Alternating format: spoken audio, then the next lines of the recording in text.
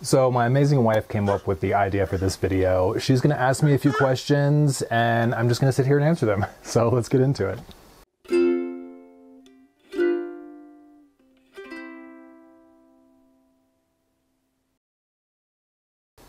Okay, so we might hear a little 8-month-old baby in the background, but let's begin with our first question. So what first got you into gardening? What is your background story with beginning gardening? Maybe this is just my opinion, I don't know, but I guess I kind of feel like every human is like evolutionarily instilled with an interest in gardening. Almost every single person I've ever met thinks gardening is interesting. It's just, I think it only takes killing a few plants to give up for most people, but I'm a stubborn Taurus and I just don't give up. So there have been many times in my life where I've started and killed a whole bunch of plants and then just said, okay, where do I learn and how do I move on from that? And it didn't even start with growing plants with the intention of growing like vegetation. I actually started growing plants in aquariums. Back in 2014, when I was a bachelor in Boulder, Colorado, I kind of obsessively dove into the hobby of freshwater aquarium building. And I wanted all real plants in my tanks. And so I ended up with like 3 tanks in my living room. And this is like a 600 square foot, 1-bedroom apartment. So I had like 3 or 4, I don't even remember, aquariums in the main living area that were growing plants and had fish. And they were all part of my big hobby. And I wanted to take it to the next level. So I did a 50-gallon aquarium in my bedroom with a 30-gallon aquarium turned upside down on top of it to allow room for these plants to grow, because I wanted to build like this whole habitat that was all kind of self-sustaining. And I realized very quickly that you have to be in control of a self-sustaining habitat. They don't just self-sustain. You have to know a lot. You have to know a lot about pH, and you have to know a lot about overgrowth and algae, and you have to, I mean, I learned very quickly about algae growth and sunlight because of that experience. And then that's something that I use today when I'm building a garden, is thinking about if I'm going to create algae in the tank because of the sunlight. But anyway, so after I built that tank in my bedroom, I had a chameleon in there, I had fish. It was all really cool. I really liked it. I wanted to take it to the next level from there. So I built an aquaponic garden in my apartment. Okay, here's my aquaponic grow setup. The bottom is a 10-gallon aquarium.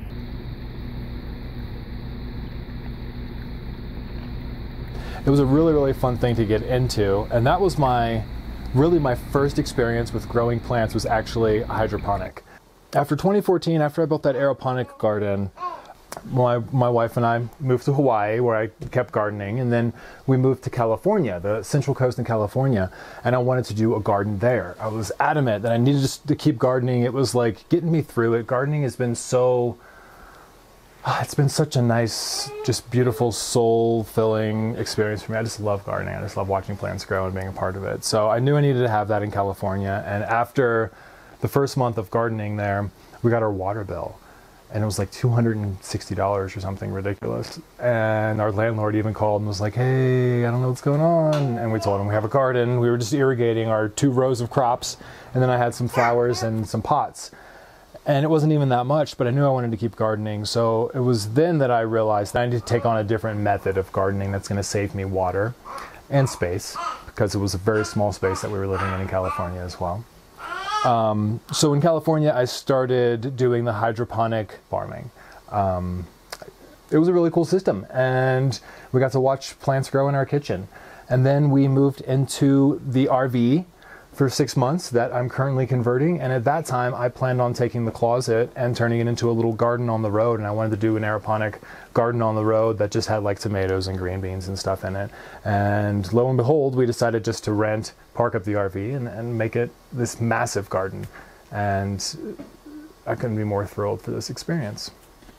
So it wasn't that long ago that you learned about Fogponics. I personally think Fogponics is super cool, and I'm just curious how you got into Fogponics and what was the trajectory that led you to going from hydroponics to aeroponics to Fogponics. Fogponics are super cool. That's what it is. It's like you see, yeah, it was there are a lot of reasons that I want Fogponics to be a thing and successful, because it's cheaper than any of the other hydroponic grow methods. All you have to do is buy the little atomizer, and it's cool. And I've actually, I've seen some of these beautiful root systems start to develop, and I thought it would be really expensive to do a whole Fogponic setup, but lo and behold, you could just buy these little things off for like $20 off Amazon and build the Fogponic garden. You don't even have to put the fan in there.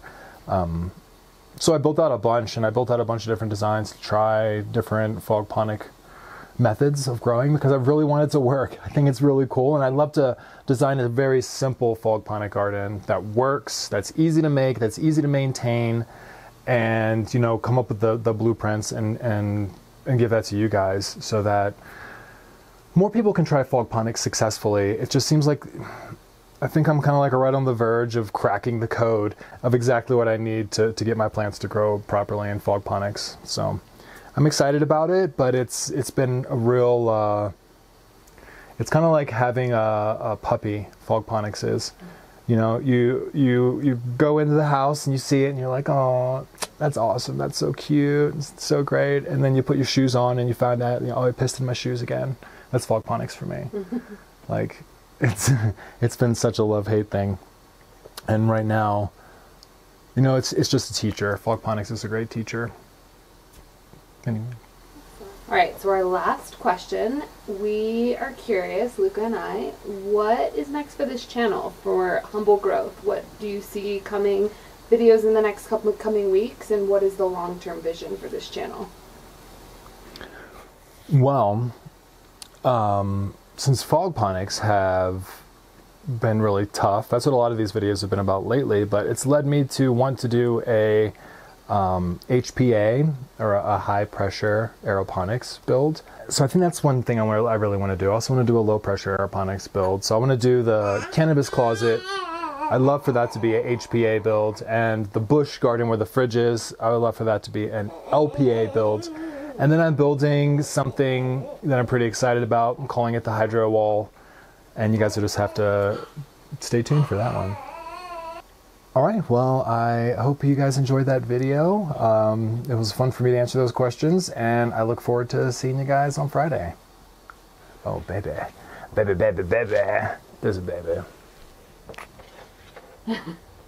He's real. He's real.